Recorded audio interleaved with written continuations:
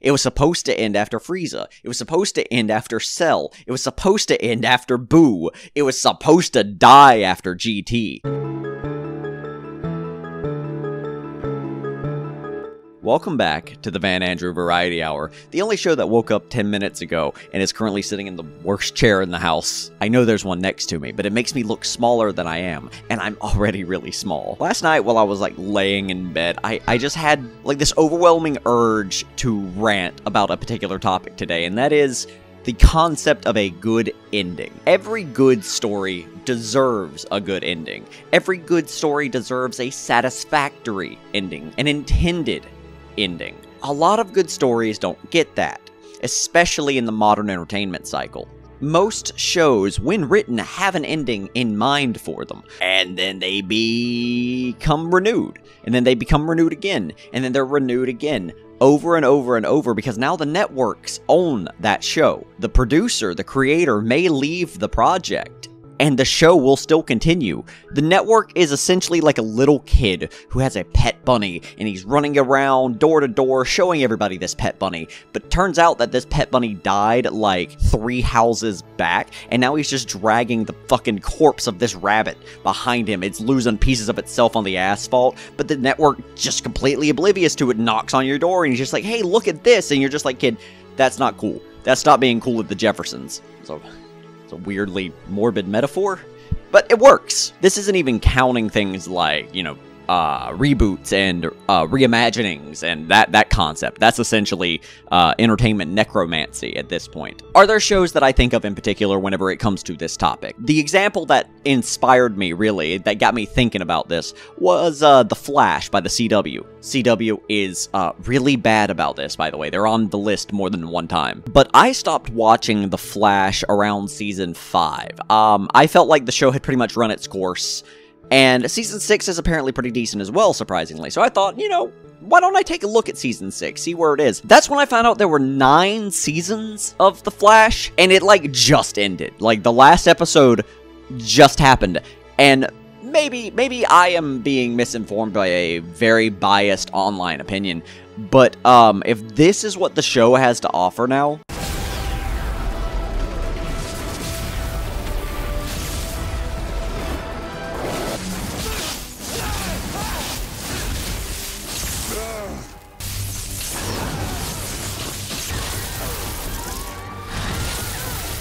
then I don't want it.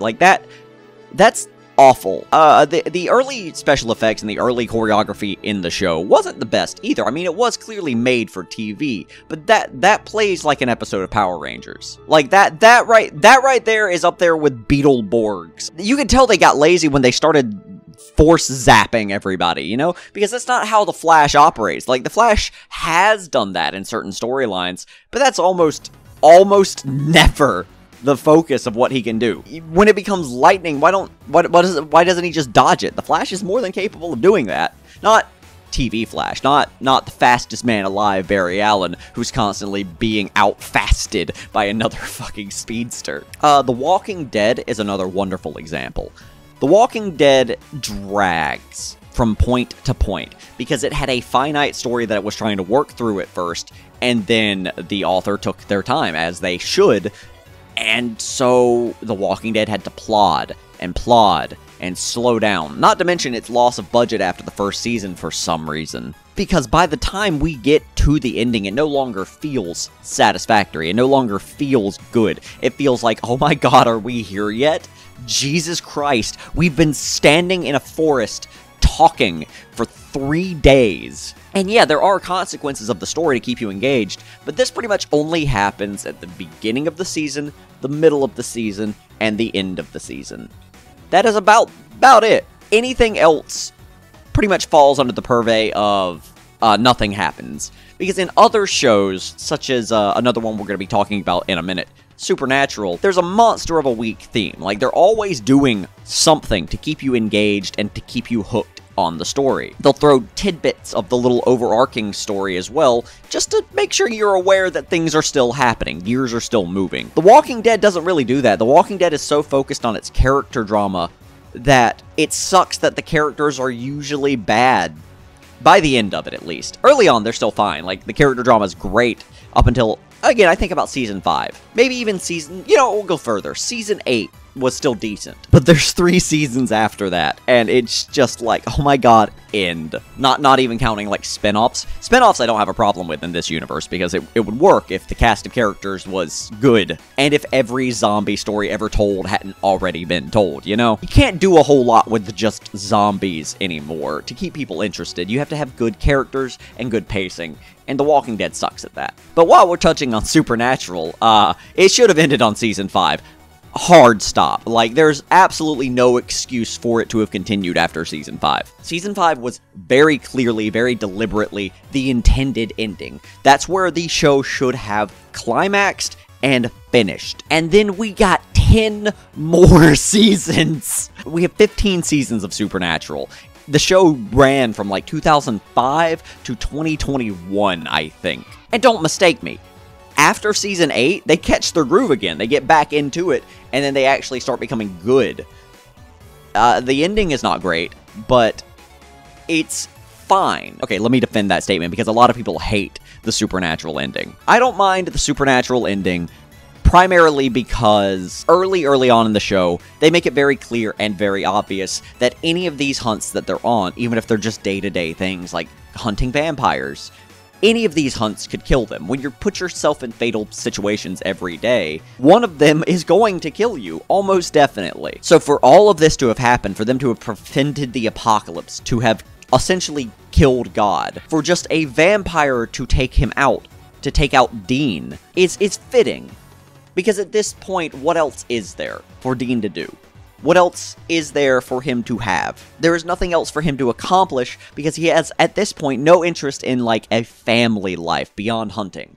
Hunting is everything to him, and he's hunted everything. Especially when compared to the ending of Season 5. Mediocre at best, though. Swan Song is the name of the episode. It was meant to be a send-off. And it was so well written and so well done that even though I still loved the later seasons of Supernatural, in my heart, I feel as if Season 5 is where it ended. Season 5 is the 2012 of Supernatural, if that makes any sense whatsoever. Like, after that, it got weird. On the opposite end of the spectrum, though, we have Game of Thrones. Season 8 was legendarily terrible. Like, people hated it. Again, it was still better than most of what was on TV at the time, but compared to the writing of the previous seasons, it was nasty. It was gross. This was largely due to D.B. Weiss and David, whatever his fucking name is. It was largely due to them most likely wanting to get on with their life and go to Star Wars like they had intended to do. Which is a terrible reason to ruin a show, especially one as interesting and as engaging as Game of Thrones. Especially when they didn't even go to Star Wars. They didn't even become writers for Star Wars because they negotiated a higher paying contract with Netflix. And that's unfortunate. That sucks, dude. However, I do also understand that there would potentially be another reason. They wanted to end it because there's no next book in sight for them to draw inspiration from. George R.R. Martin is not going to finish this series. He probably already has, actually, and it's just sitting on it until the right time. But that means we don't know when it's coming out. It's not being published anytime soon. And they were struggling with ideas as soon as they got away from George R.R. Martin's original writing. They still held it together for a while, but you could see where the cracks start to form. Another possibility, too, is that George R.R. Martin is pulling inspiration from the seasons of Game of Thrones and has altered his writing dramatically to not do some of the things they did. Who knows? I don't, that's for sure. I will say, though, D.B. Weiss and David What's-His-Face are currently working on an adaptation of the three-body problem. I'm hyped for that. Like, they can do something really good with that, especially because the three-body problem is finished. It's finite. So, with any luck, that's going to be phenomenal. For those that don't know, the three-body problem is a sci-fi novel trilogy by Chinese author Liu Cixin, and it's really good. Give it a read sometime. And just to make it kind of clear, I'm not just talking about Western media. The most notorious example in anime that I can think of is probably Dragon Ball.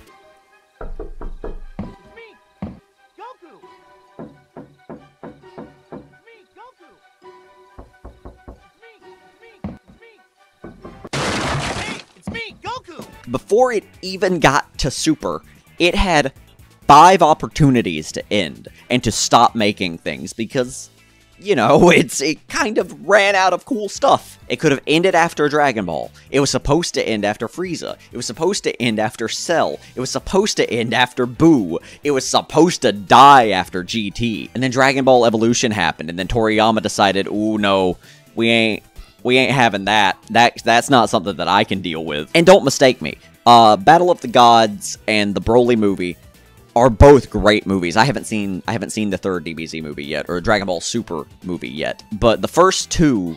Oh, no, I'm forgetting Golden Frieza. Golden Frieza was fine. The first 3 Dragon Ball Super movies were good. Have you read the manga recently? There isn't really a story that I could possibly care about, because I can tell you everything that's going to happen play by play by play. Goku and Vegeta are going to be training with Whis, doing something in the cosmos, when this weird, crazy, new, powerful thing shows up, and they go, oh, let's fight him, it looks so like it's gonna be fun, and then they fight him, and then they lose. But because they lose, they get a Zenkai boost, so they fight him again, and then they lose again, then they get another Zenkai boost, and then they maybe sometimes get another form.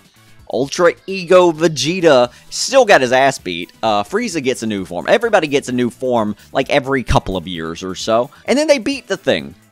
And then they're like, yeah, woo, we beat the thing! And then another thing shows up, and the cycle repeats. Always a universal threat. It's always a problem for the entirety of Universe 7, or even the multiverse at this point. But there's no weight, there's no impact. Nothing bad is going to happen because of the presence of the Dragon Balls, of course. And nothing bad is going to stick, because that's not what people want. People want to see Goku and Vegeta win. I am glad that Vegeta is finally, like, the number 2 of Dragon Ball Z, or Dragon Ball, because he's earned it. He deserves it. I wish Piccolo was more prevalent.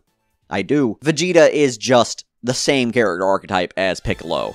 Piccolo's just a little wiser and a little less hot-headed. But the list goes on with this concept. Star Wars, Dexter, Lost, Naruto, Boruto, you know. I'm not gonna sit here and just complain about all of them, but you get the picture. When a show ends like it's intended, it will resonate with you forever, but when a show ends abruptly or poorly or continues after it's supposed to be ending, people are gonna know, and people are always going to point it out. But as long as they continue to make money, I guess networks don't care. And that's really the moral of the story, isn't it? All of these shows are very successful, and all of them are very good, and that's kind of the problem. It's tiring. I don't want to see 55 more seasons of Sam and Dean doing the same thing every day. If you're gonna continue a show, you need to treat it like a soap opera. You need to kill characters and bring in new characters and have exciting new weird storylines. Soap operas have kind of perfected the concept of just making a show go on forever. The Guiding Light has over 1,000 episodes. That's ridiculous. That's badonkers. Anyway, I'm rambling now, so I think we're gonna wrap it up here.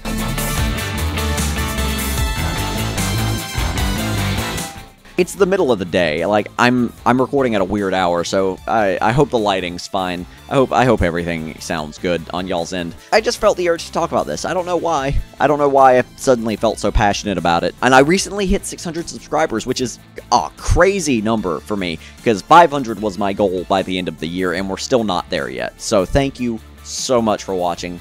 Please subscribe. Please like the video. Please engage in some way. Get me in the algorithm if you would. And just, y'all have a Merry Christmas. It's probably after Christmas when this video's up, but I hope you have a Merry Christmas.